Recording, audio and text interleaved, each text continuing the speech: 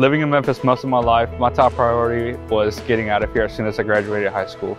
Thankfully for a scholarship opportunity, I was able to attend the University of Memphis and find a community here that I wasn't even searching for. In my third year, I was able to find my church home at ICC. God pulled me out of a dark place and gave me a new purpose for being on this campus.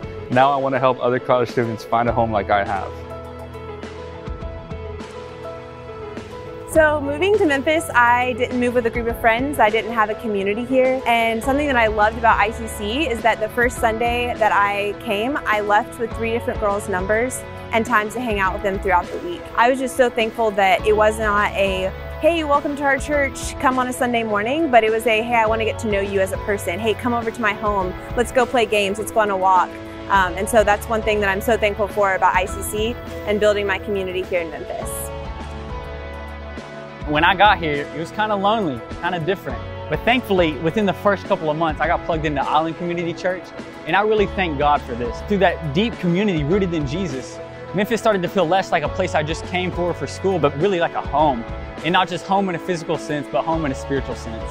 And you can tell there's a lot of people that call ICC home, and we haven't just come to Memphis as students to, start a career, to learn new things, to have an education, but we've also come to grow closer to Jesus together. And I just invite you to walk in that in this coming season and find a place to call home. And I just invite you to do that with me as I do that at ICC.